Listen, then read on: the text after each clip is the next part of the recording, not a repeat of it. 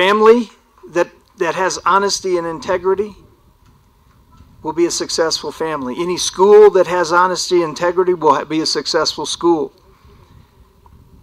Any politician that has honesty and integrity will be a successful politician. Any government, if it has honesty and integrity, will be successful. For this place, very few people has done Form 4. Most of them are primary kids, and halfway they can say they have finished their school even when they are in grade 5. But with the coming of Camp Brethren, our partner school, who have 18 candidates, while we have more than 50 candidates, you can see how important the education is. And we really think that God bless them so that they can understand why their kids should be in school. Most of them even don't understand why the kids should be in school.